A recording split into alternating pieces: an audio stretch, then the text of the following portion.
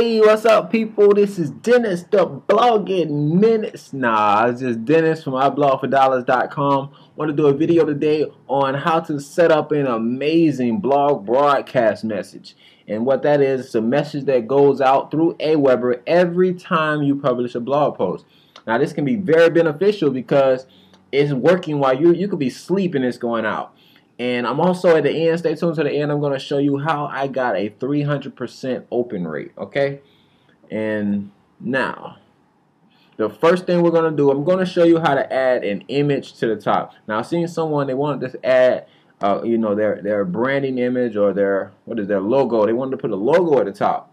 And as you see, when we load up a template, it's pretty basic. Nothing really special about it, okay? So what we're going to do is we're going to add an image right here. Now, if you didn't add an image, what this is going to do is going to be the name of your RSS feed. Now, before we get into that, let's talk about RSS. Now, RSS is a way for people to stay up with what their blog is doing without actually visiting your blog. So it just makes reading your content a lot easier.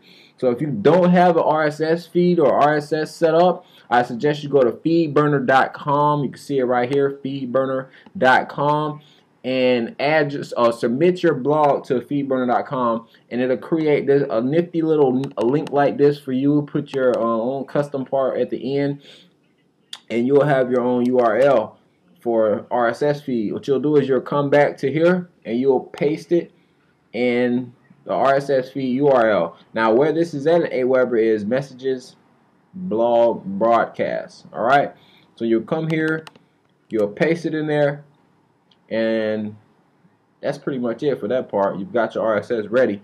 Now, when you load the template, it's already going to load this information right here. Now, quick info about this: RSS_item block, and then you have to close that tag off as RSS item block in. Now, whatever is in that block or inside those two things, that's what's going to show up from the RSS feed. So let's say you put it right here.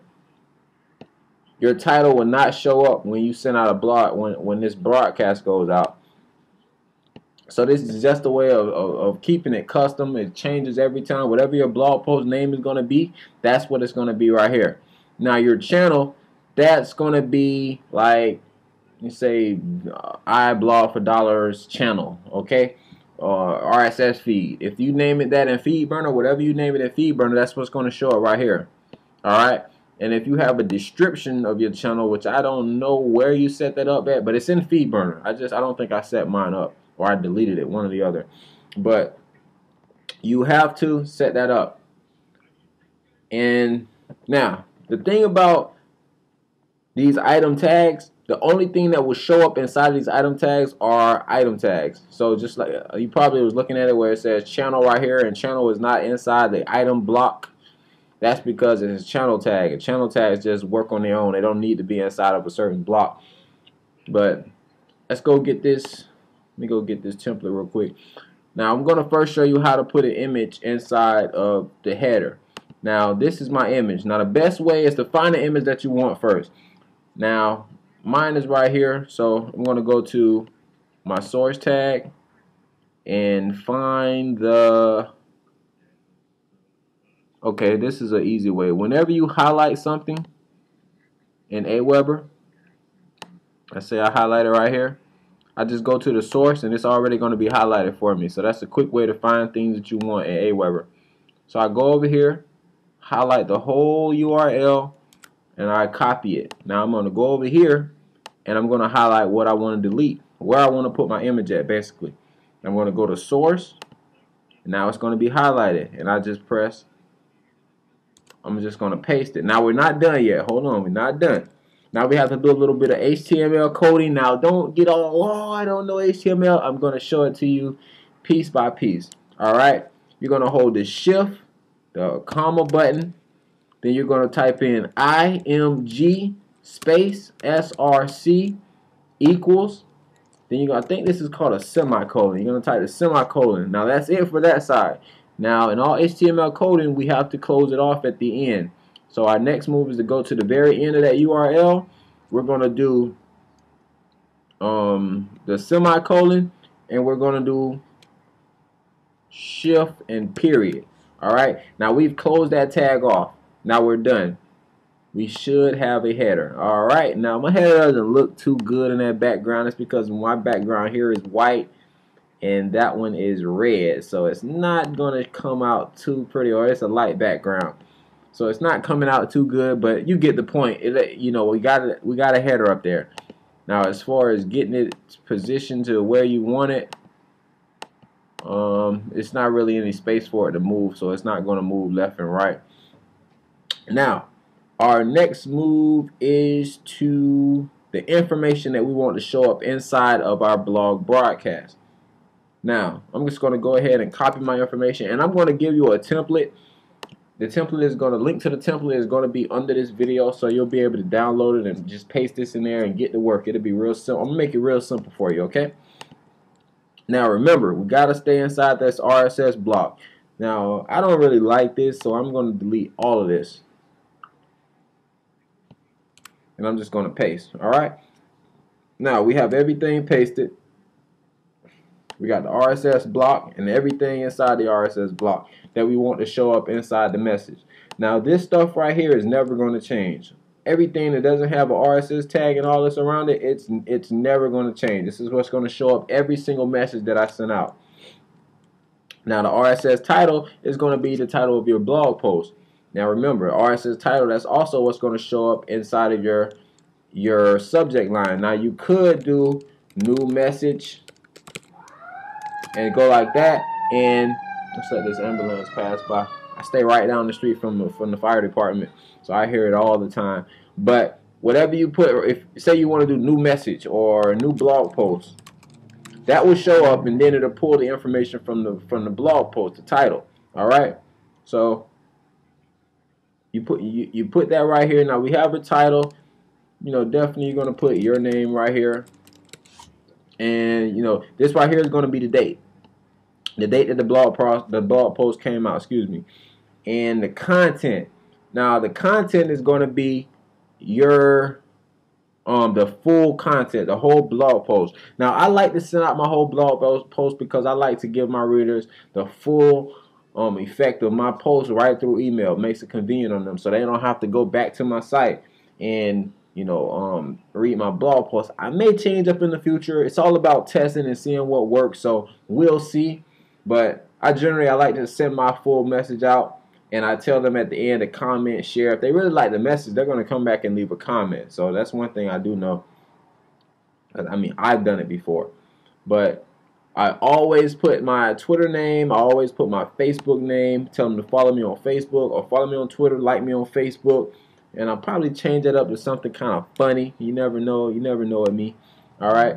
Now, another thing I like to do is I like to let them know where, when, and how they signed up. So I let them know that you signed up with your first name, you put the email, and you put the sign up date that they sign up, the subscribe date. All right. Now, I also want to let them know that I make money. This is something that I do, so I put my disclaimer policy link down there so they can check it out. They want to know that I make money online from them buying stuff through my links. Now, all of these funny looking tags, they come from this personalized tag right here.